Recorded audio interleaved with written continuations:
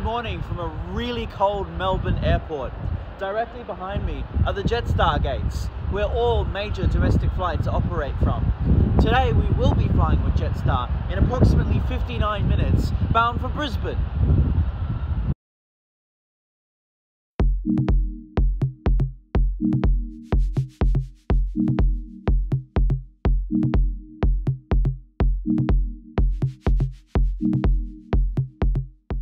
Despite being the middle of summer, Melbourne this morning was absolutely freezing and my hands were going numb, even though I had only been outside for less than 15 minutes.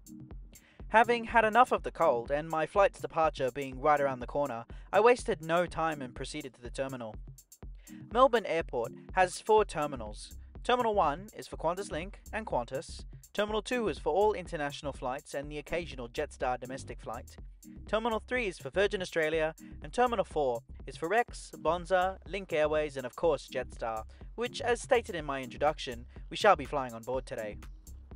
One thing I like about Melbourne Airport is that all the terminals are fairly accessible, being within a 15-minute walk of each other, with of course Terminals 1 and 4 being the furthest apart. Having made my way to Terminal 4, I quickly proceeded inside to escape the frigid temperatures. Check-in for Jetstar is located in the centre of the building and is kiosk only, with many of them being available. I've stated this fact many times in the past, but I personally find Jetstar's kiosks to be the easiest out there. However, in today's case, the kiosk failed to print my bag tag, forcing me to see a staff member, who realised the machine was simply out of bag tag feed.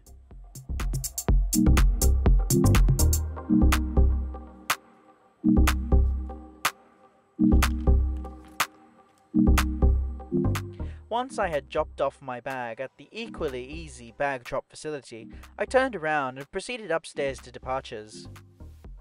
Security is located up the yellow stairs behind the check-in area for Jetstar, and it's fairly easy to find. Just follow the posted placards.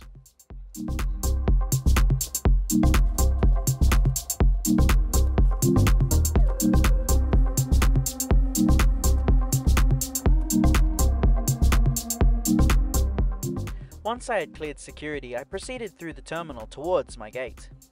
Terminal 4 has a very European-style terminal, with shops, food outlets and retail stores directly after security, with plenty of comfy seating choices available. Whilst down at the gate, there is very minimal seating and very few food outlets, maximising the amount of time each passenger spends in the food court, which is where the airport makes most of its money. Boarding today commenced from Gate 48. Having arrived at my gate, I quickly proceeded through to my aircraft.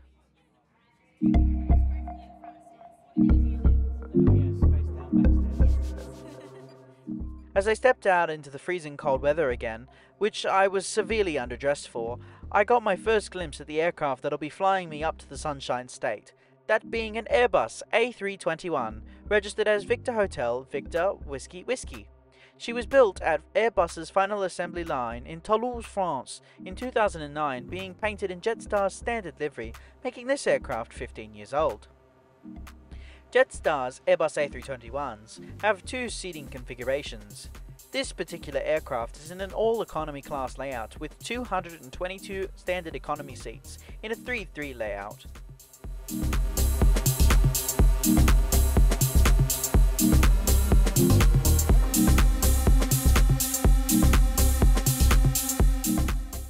This morning I shall be seated in 28 Foxtrot.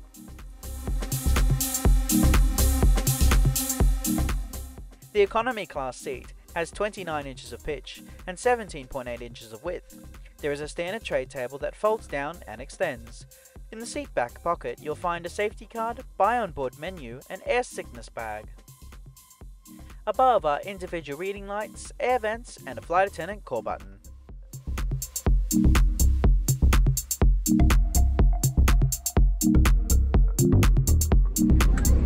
Hello again. We want you to have a safe and enjoyable flight, so please listen closely while we take you through the safety requirements for our Airbus A321. The A321... During the safety briefing, we commenced our pushback from the gate 5 minutes ahead of schedule. 2 in front of the wing, 2 behind the loose strap to tighten. Only inflate your life jacket as you leave the aircraft by pulling down on the red tags. You can...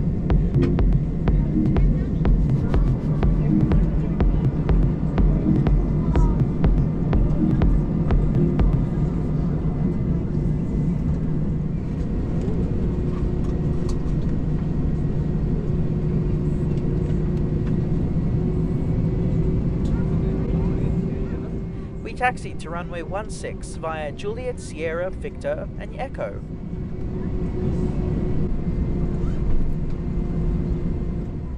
Now please enjoy this unedited takeoff.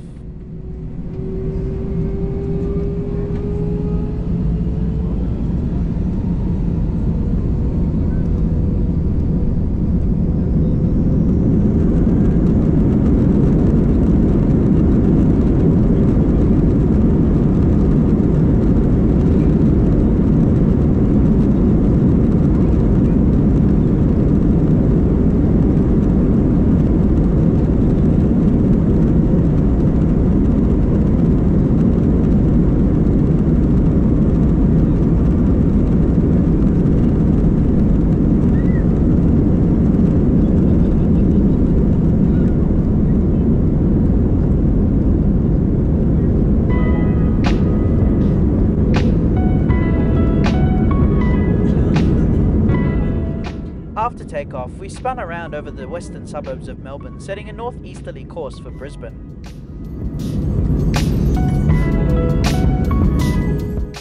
Flight time today is 1 hour and 42 minutes, covering a distance of 900 miles or 1,448 kilometres, cruising at 35,000 feet. Once the clouds over Melbourne parted, I was able to see in the distance Lake Eildon.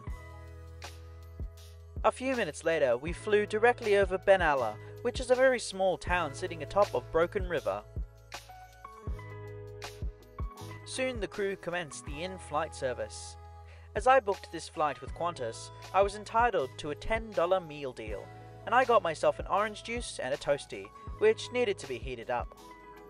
Whilst waiting for my food, we flew by the fairly small town of Young in southern New South Wales.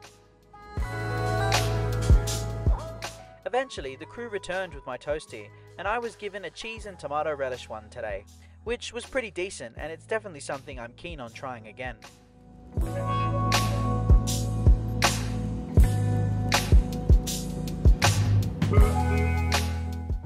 Later on, we passed over Tamworth in northeastern New South Wales.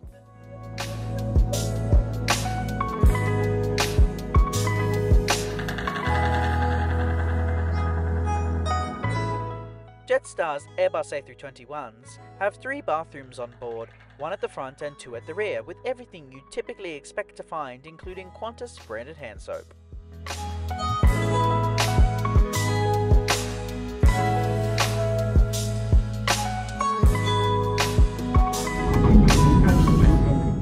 Soon we commenced our descent into Brisbane.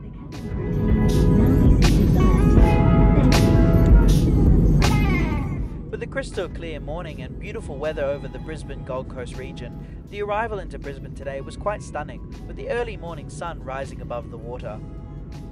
I've stated this many times in many different videos, but depending on which side of the aircraft you sit on will determine what sort of view you get. When I fly to Brisbane, I generally recommend sitting on the right hand side for flights from the south, or the left hand side from flights to the north and the west. In today's case, I chose the right hand side, which gave me great views of the Gold Coast, but not so great views of Brisbane upon landing.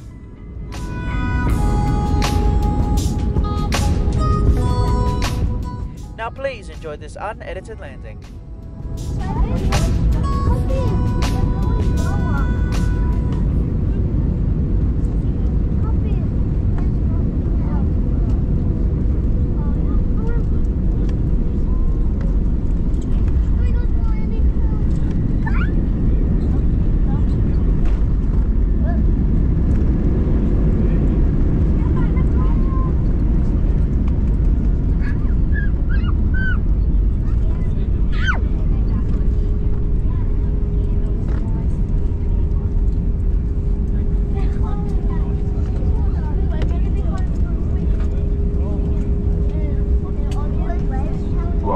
Brisbane, the 1 hour time that changed between Victoria and Queensland was not heading to Jetstar would like to acknowledge the 30th of this landing offside. After landing, we taxied back to the terminal via Alpha 4 Sierra, Alpha, Bravo 4, Bravo and Charlie 4.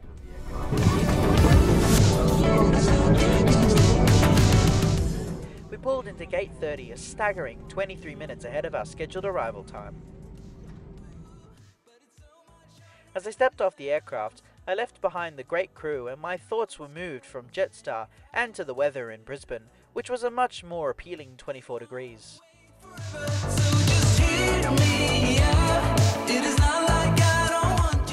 Flying from Melbourne to Brisbane is a route I've wanted to do for a while now, due to it not being that common for me, as a Sydney-sider.